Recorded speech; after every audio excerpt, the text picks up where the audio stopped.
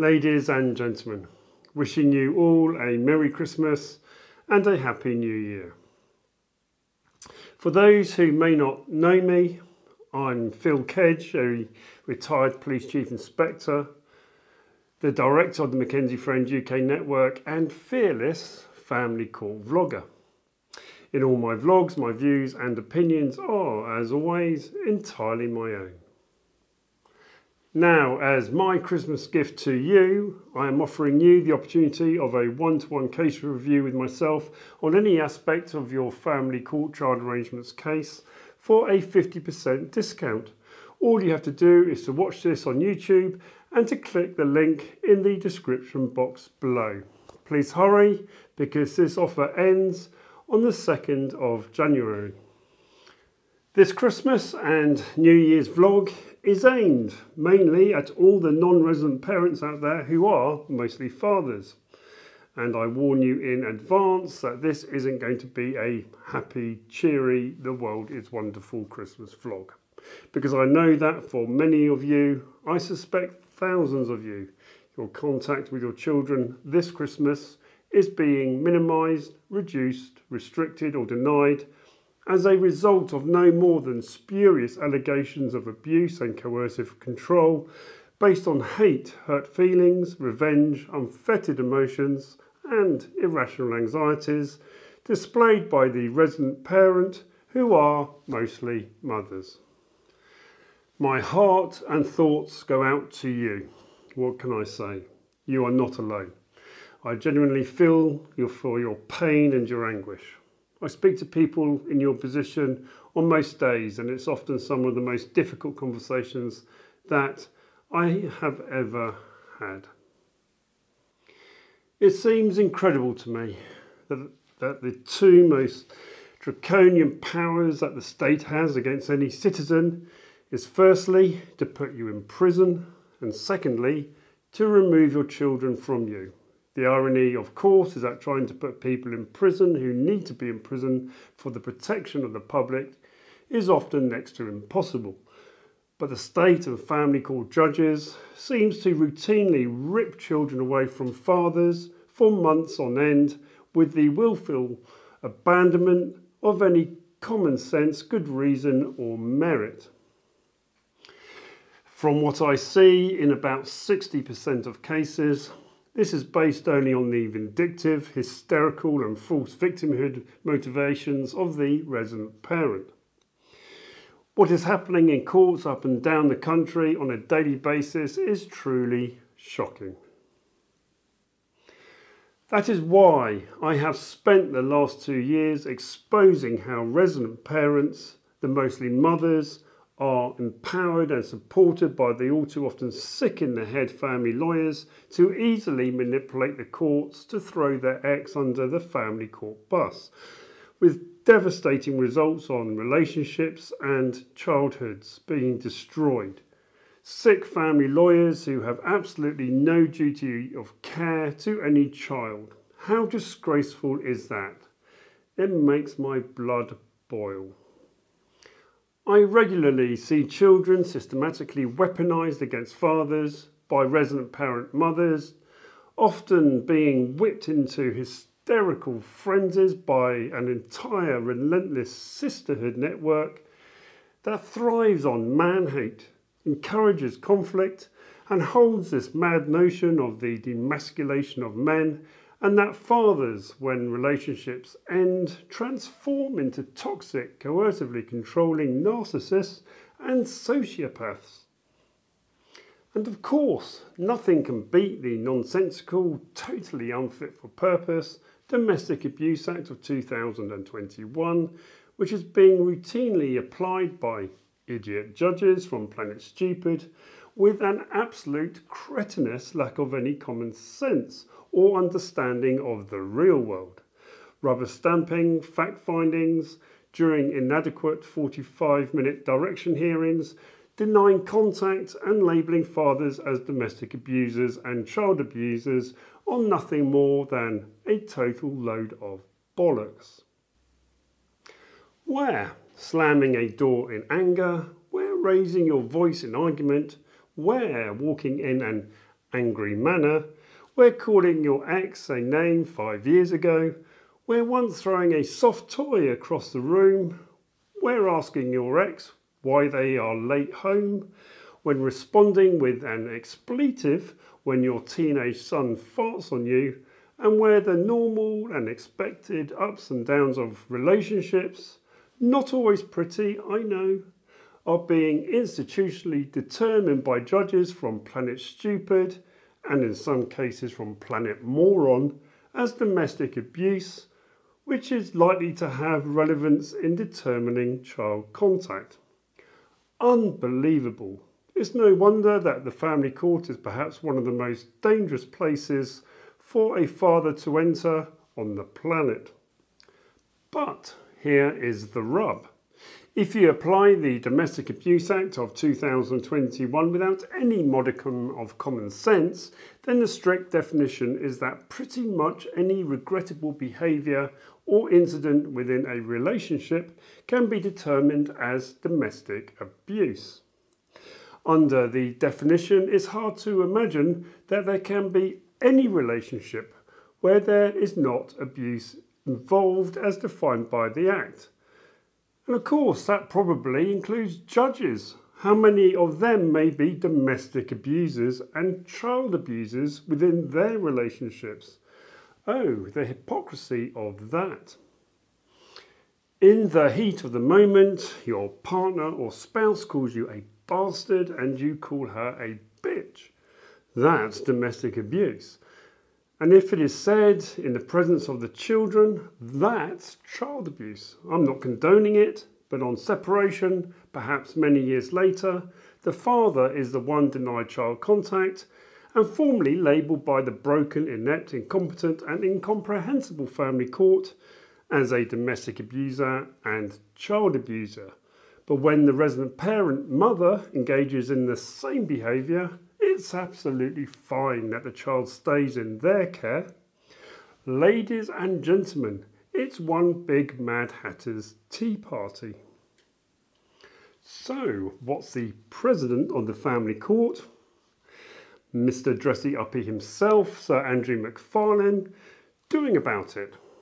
Well, from what I am seeing, absolutely nothing.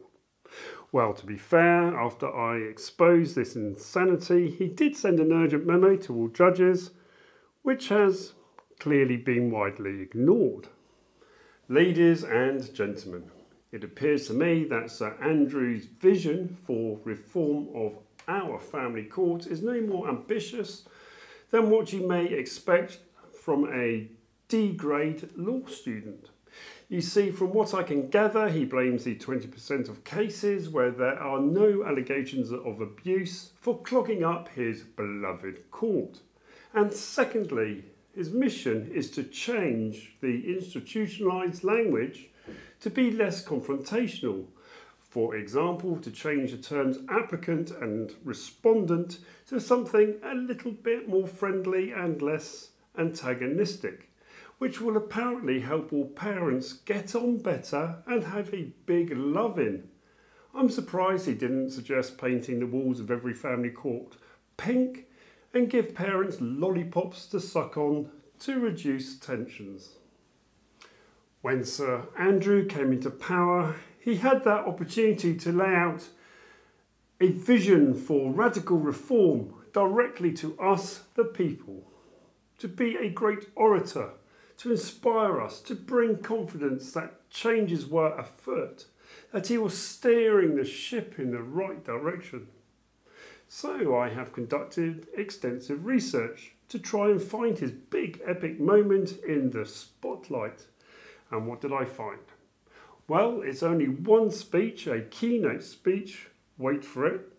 Let's take a look. His keynote speech on Friday the 9th of November 2018 to the 24th Expert Witness Conference on expert witnesses. And how many views did that get? Well, 589. Now compare that to my vlogs that get over 5,000 views a month. That's a large chunk of family court service users listening to me and not him. That appears to be his biggest moment, and no one is even interested in what he had to say. So, since then, has he reached out to us, the people, the service users? Has he engaged with us about the broken family court? Well, the only other thing I could personally find was a Radio 4 interview on Radio 4 Broadcasting House in July this year. A radio programme that of course we all regularly tune into, and where the main thrust of his interview, from my personal interpretation, is that we, the family court service users, are the stupid people, being unable to resolve things ourselves and clogging up his family court. Now let's balance this out in the spirit of fairness. I have no doubt that Sir Andrew Macfarlane is an honourable man, a very clever man, and his heart is in the right place. And he's been knighted, a knighthood, that's brilliant.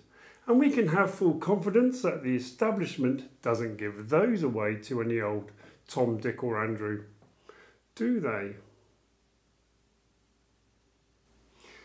Now, I even know that he's a nice man because I recently saw a tweet by a law student who took a selfie with Sir Andrew with the caption saying, "Me with the nicest man in family law." But there lies a problem. He may be a very nice man, but in my opinion, he certainly isn't a leader.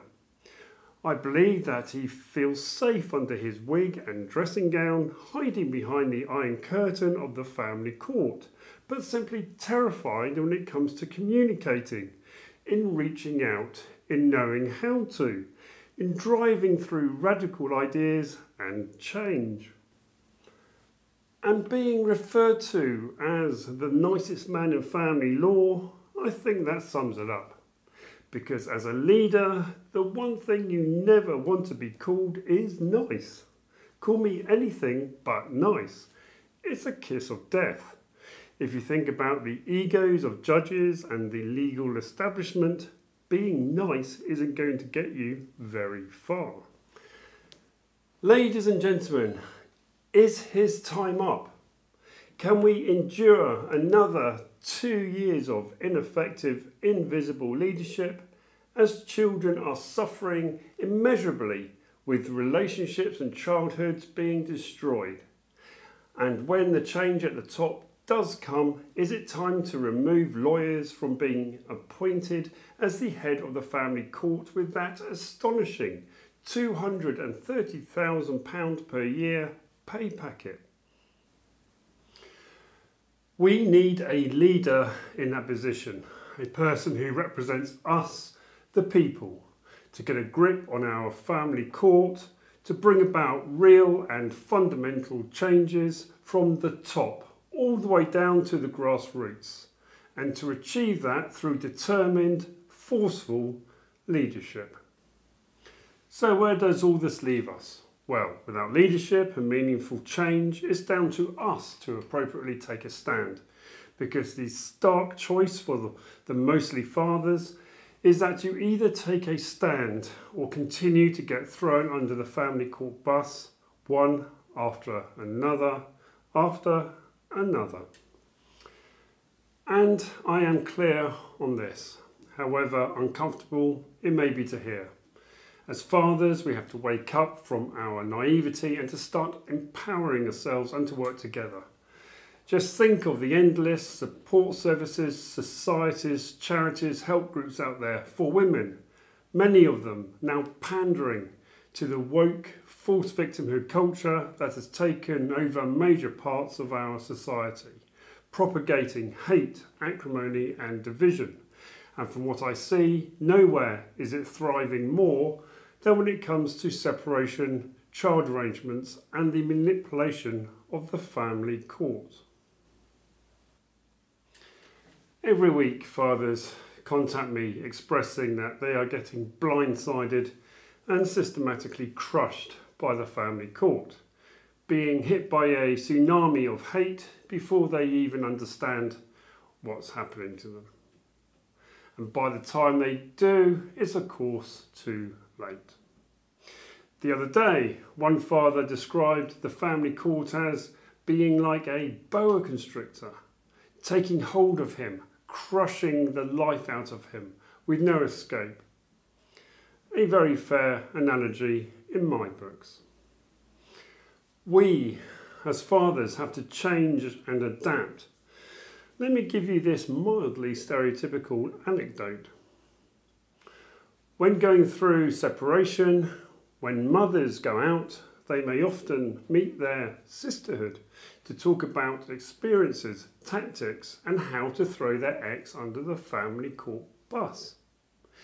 It becomes a combined mission to protect her children against the narcissist ex who ruined the fairy princess dream and put them back on the shelf as a single parent. Revenge is going to be sweet. When fathers go out to meet the brotherhood, it's to have a few beers in order to forget about the anxieties, stresses and madness of the family court. The last thing they want to do is to talk about it. And that's the start of the problem.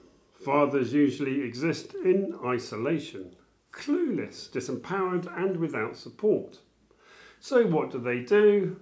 They go running to the sick in the head family lawyers who certainly achieve significant success in transferring as much money as possible from the bank of dad into theirs, routinely fleecing fathers out of tens of thousands of pounds. We have to end this cycle of fathers being isolated and then fleeced, often to the point of crippling lifelong debt. Fathers perhaps need to learn from the mothers and to start mirroring what they do. That would be interesting. So, what about me? Well, this is my commitment to you for 2023. I am going to continue to fearlessly raise these issues and through my vlogs to explore all of the options for fathers on how to appropriately take a stand against spurious allegations of hate in a way that has never been done before. So, I will see you on the other side of this festive Christmas holiday, and my advice to you is whatever your family court situation is to rest, regain your strength, start building a network of support, and perhaps even think about booking that case review with myself via the link below. Until I see you again, Merry Christmas, stay strong, and remember, you are not alone.